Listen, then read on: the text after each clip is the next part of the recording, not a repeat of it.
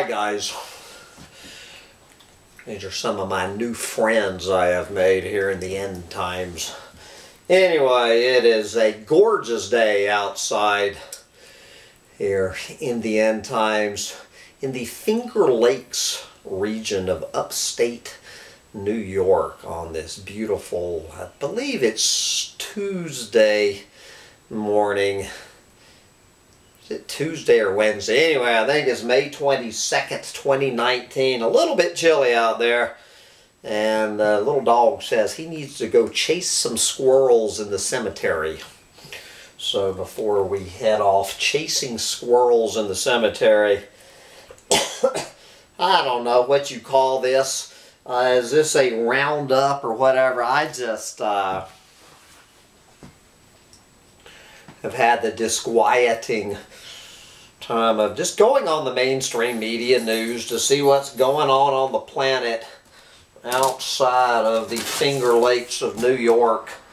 And I don't know, these just came, these are just a few before I said I've heard enough. So I'll go over on the science pages of Yahoo News, and the #1 story on the science pages today: face mites live in your pores, eat your grease, and mate on your face while you sleep. Don't freak out, but you probably have a few dozen arachnids grinding up on the tiny shafts of hair lodged inside your face, quietly gorging themselves. That's very nice to know. And while the face mites are gorging themselves and mating on my face, what's going on over there in the shithole country of Germany? Wow. Germany relaxes rules on wolf culls. The German government on Wednesday, this morning, relaxed rules on culling, otherwise known as killing, wolves, as the population of the predator has grown since its return to the country 2 decades ago.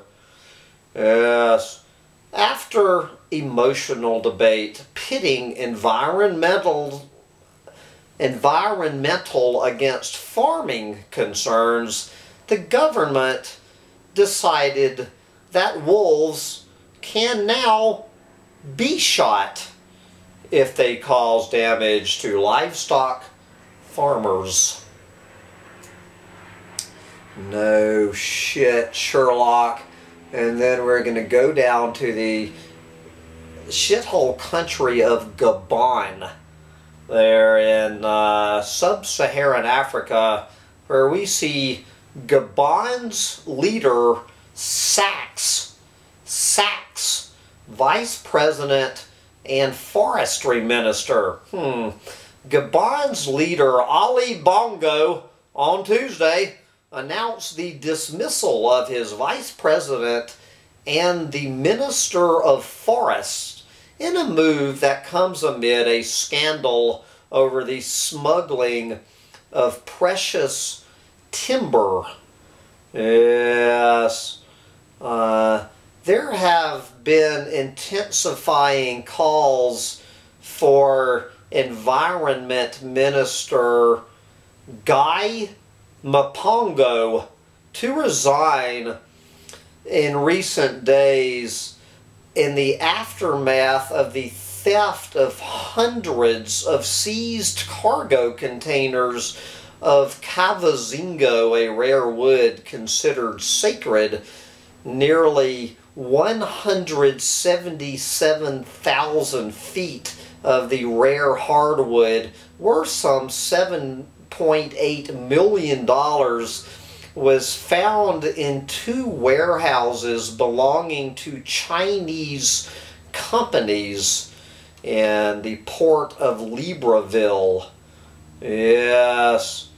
Several suspects were arrested, but 353 of the cargo containers, which had been confiscated, mysteriously disappeared.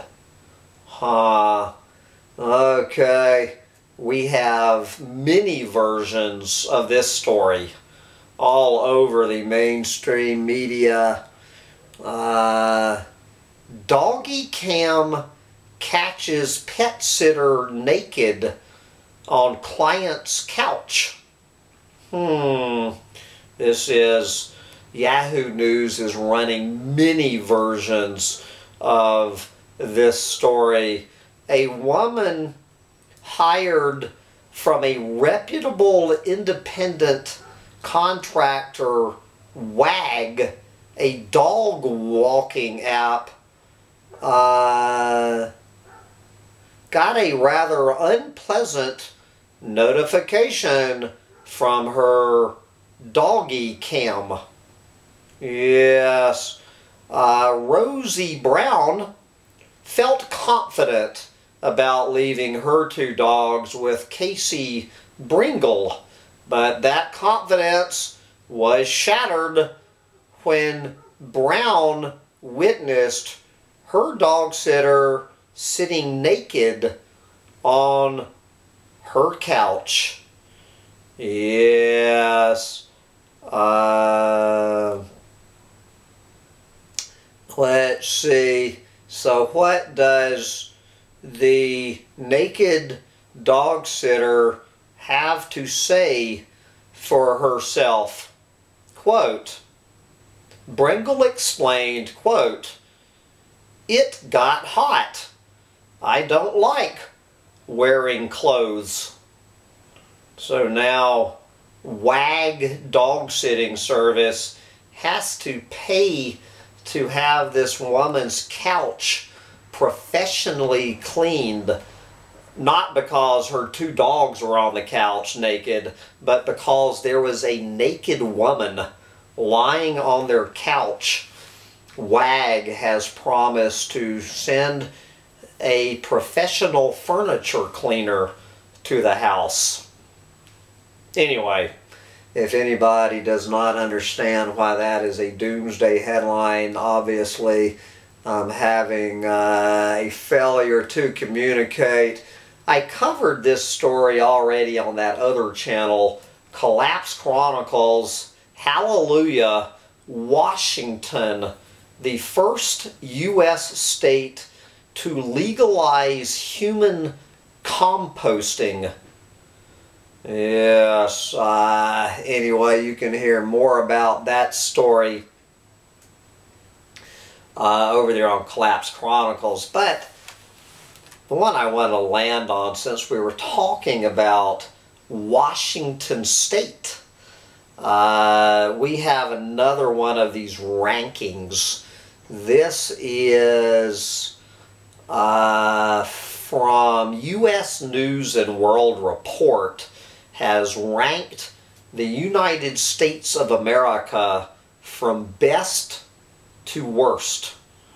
And where is, according to U.S. World News and World Report, Washington is the best state in the nation, while Louisiana is the biggest shithole state of the 50 states, with Alabama breathing down its neck. Yes, Washington is the best state in the nation, while Louisiana and Alabama are the worst, according to a new analysis by U.S. News and World Report. So this is how U.S. News and World Report ranks the best and worst states in the country. They factored in healthcare, education, economy, infrastructure, opportunity, meaning economic opportunity, fiscal stability, crime, and coming up last and least, natural environment, to create its annual list of the best and worst U.S. states. And of course, the number one thing they highlight is GDP, gross domestic product, with a GDP of $524 billion. Washington came out on top. The state's economy is largely boosted by the aerospace industry and the military and defense sector, which employs the second largest number of people in the state of Washington. So we have the aerospace industry and the military industrial complex, which is a twin sister of the aerospace industry, making Washington the number one place to live in the country. We have New Hampshire coming in number 2. We have Minnesota coming in number 3. Utah coming in number 4. And Vermont coming in the top 5. The state's, Washington State's uninsured rate is 8.8%, well below the national average of 13.8%, and its average household income is right at $71,000, over $10,000 more than the national average of around $60,000 is now the national average. So I am so proud to see that your old uninsured doomsday prophet is coming in at 25% of the national average income. All right. So glad to know where I rank. But of course, what's much more of interest to people is not the number one state, but the biggest shithole state in the country on the other end of the spectrum would be the shithole state of Louisiana, which has less than 1/2 the GDP of Washington. Just 30% of Louisiana's population has received a college education, and job growth in Louisiana sits at negative 0.2%, below the 1.2% national average. Louisiana's obesity rate of 36.2% is above the national average, and the state has a measly 4% rate of renewable energy usage, starkly below the nation's average. In Alabama, right behind Louisiana, is the second biggest shithole state in the nation, with a median income of just $26,498, which is about twice my income.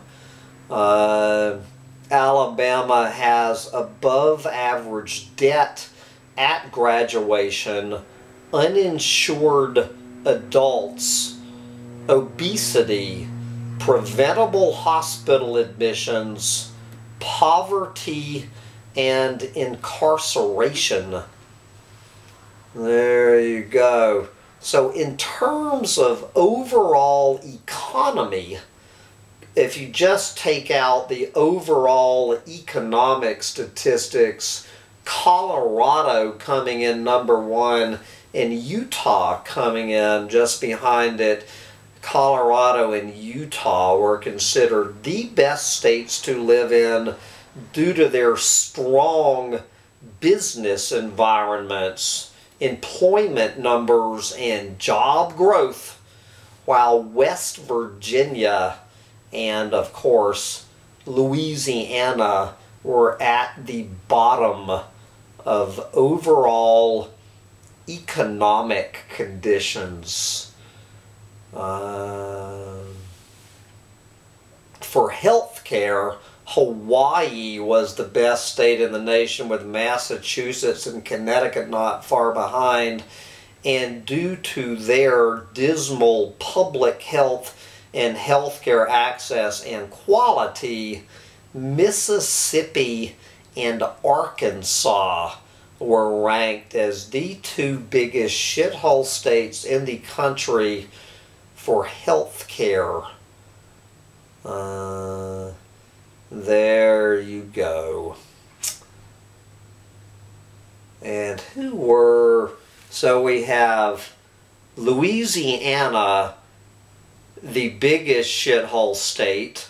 Right behind it, Alabama, coming in number 49, halfway, you know, between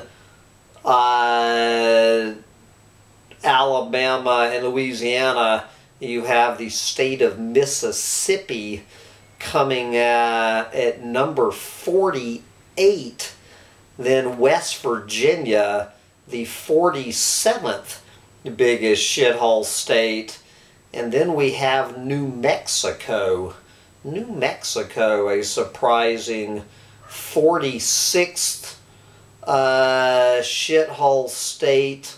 Arkansas coming in at number 45. And if you want to find out where your own shithole state, New York State is right directly in the middle as the 25th best or worst, depending how you look at it. So I am choosing the 25th ranking state to look for my new home. And you can go on here and find it yourself. But anyway, I'm going to head out into the 25th biggest shithole state in the country, and the little dog and I need to go chase some squirrels in the cemetery, and then we need to get out there beating the bushes for where to set up shop for the end times. And I suggest you be shopping for your own shithole state to live out your measly, pathetic life here in the collapse of global industrial civilization. Bye, guys.